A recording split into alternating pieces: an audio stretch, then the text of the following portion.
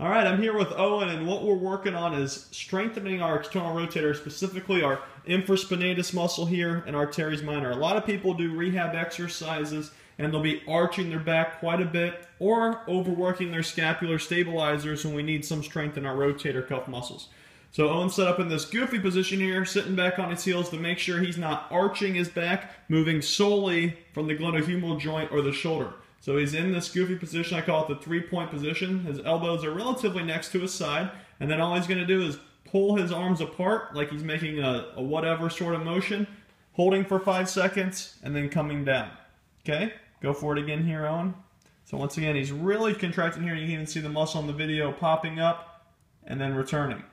Okay? His mid back here, his scapular stabilizers are moving a little, but once again, this is really trying to isolate this muscle to get a maximal contraction here without any compensations. This is one of our initial exercises just to help learn how to contract this muscle and to strengthen it, whether it's a little weak from either a tendinosis, a tendinopathy, or just general training here.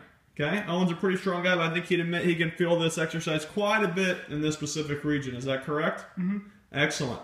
Okay, so I usually recommend five repetitions, holding for 5 seconds at a time.